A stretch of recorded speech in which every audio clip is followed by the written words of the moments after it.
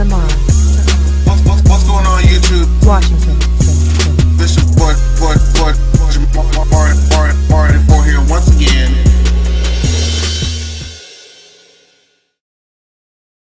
Hey, what's going on YouTube? This is your boy Jamar for here once again.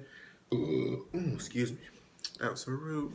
But we're here for another episode of the Washington Post. I believe this is episode 9 or 10. And I wanted to use this series just to kind of bring you stories, whether they be serious or funny, that I come across on the internet that I feel, interesting to talk about.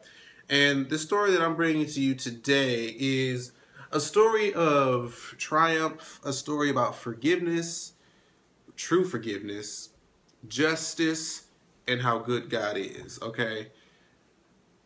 This was back in I believe this was occurring in 1998, okay? A man by the name of Brian Stewart, okay? Brian Stewart was married to his wife, and Brian Stewart,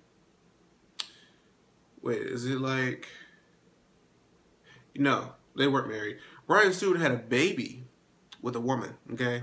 Baby mama. And they had a son who was Brian Jr.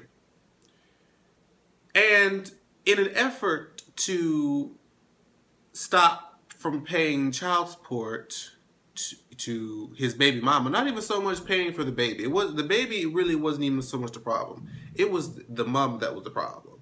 So in order for him not to pay her any money, he decided to inject HIV-infected blood into his 11-month-old son in effort so that it would eventually die and he wouldn't have to pay her child support.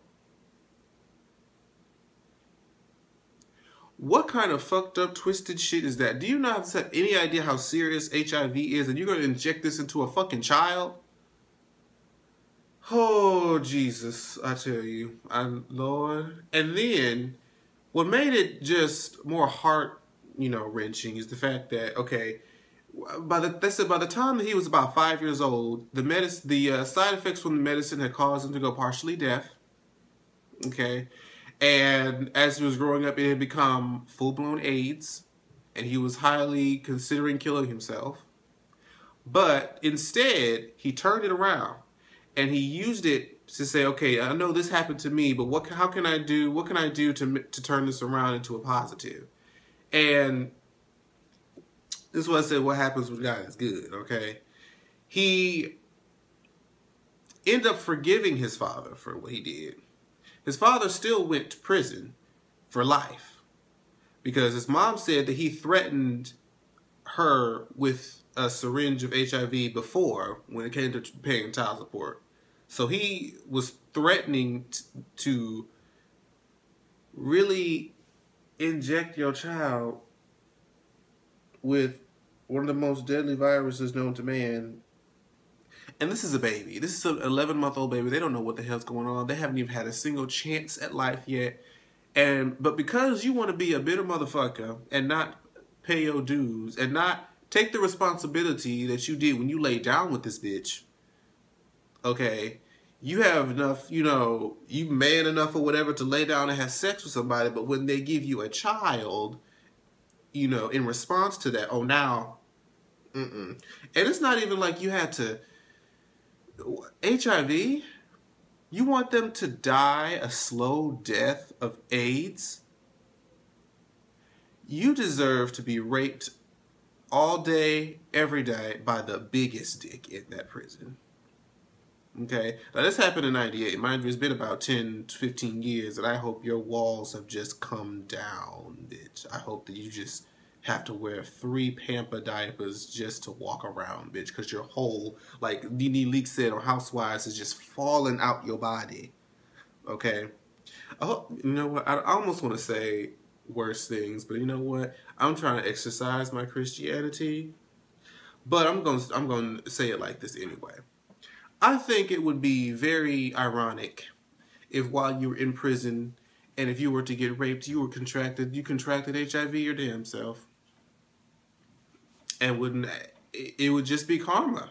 It would just be nothing but pure, unadulterated karma because your motherfucking ass decided that it was okay to inject your 11-month-old baby who had nothing to do with what you and your mama got going on with one of the most deadly human-made viruses just so that you don't have to pay child support.